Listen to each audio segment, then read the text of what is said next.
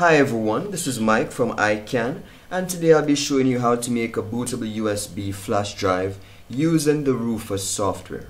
Now the link will be provided in the description below.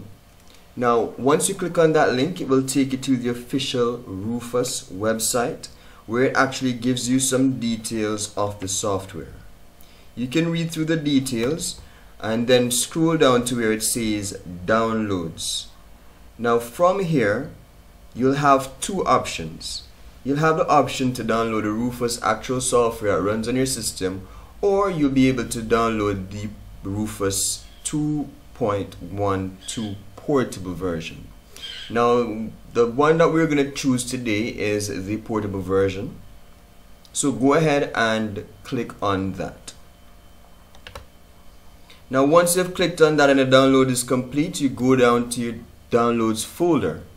Now in your downloads folder you'll actually see the Rufus executable file. Go ahead and double click on that.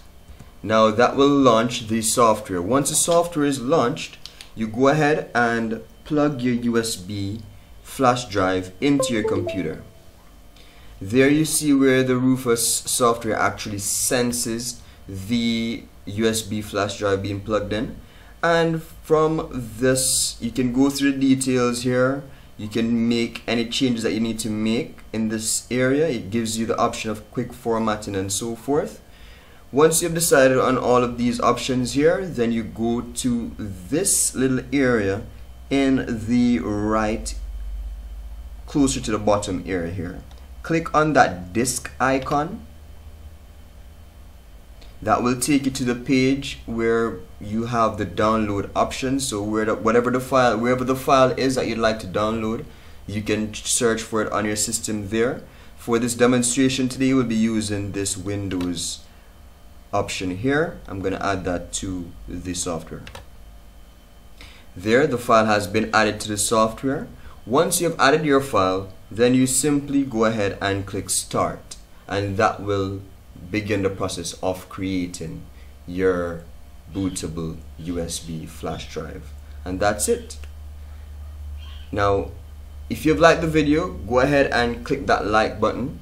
Be sure to share and be even more certain to subscribe.